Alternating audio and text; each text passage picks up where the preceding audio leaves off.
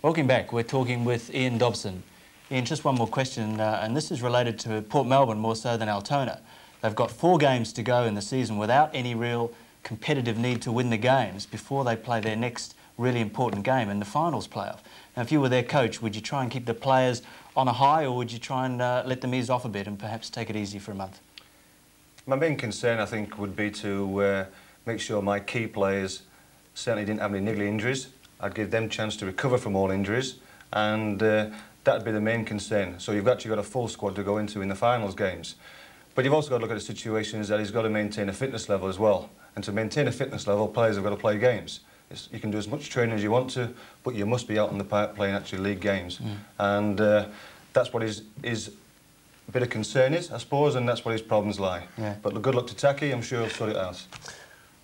Well, you're saying they've got nothing to play for, young Williams. I mean, they're playing for pride. They're playing for the first undefeated season in Premier League history. Pride, son, you wouldn't know anything about it. Port Melbourne Sharks on top of the ladder with 60 points. Don't answer back. Altona Magic, Ian Dobson side. He's also the state coach. He's a person to be reckoned with. Second on the ladder, 42 points, and Sunshine Georgies with 40. Bulleen, North Geelong making up the top 5. The Warriors are 2 points up on Albion and Faulkner, which are the only 2 sides really in calculations. And I said before, you can dismiss Faulkner completely because their run home is absolutely impossibly hard. At the bottom of the ladder, 4 teams go down. Box Hill, Springvale, Werribee and Doncaster Rovers are the teams in trouble at the moment. Preston falling back into the zone, but I think they'll be okay. They're 2 points ahead of the group. That's the wrap-up in the Premier League, except for the top scorers. I'm sorry about that. Nick Celsus from Port Melbourne, top of the top scorers list.